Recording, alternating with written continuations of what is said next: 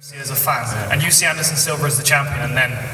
Oh yeah, I was I didn't know the facts on it, but he was definitely champion when I was getting into the sport, and it's crazy because when I got in the sport, I was looking up to him too. I'm watching this guy, I'm like, yeah, this guy is good.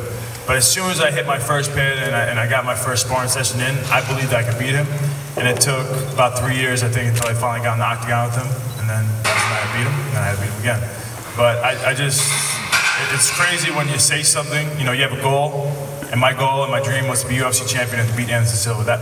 Every fight leading up to beating Anderson Silva, when I was fighting on the undercard of the UFC or even prior to that, the local shows, I wasn't just training to beat those guys that I was going against. At that time, I was training to beat Anderson Silva because he was the best in the weight and, you know, greatest of all time, pound for pound, #1 and all that stuff. And to actually finally get to the point of fighting him and beating him was just a huge accomplishment for me, especially when you're telling the whole world you're going to do it and they're all looking at you like you're an idiot.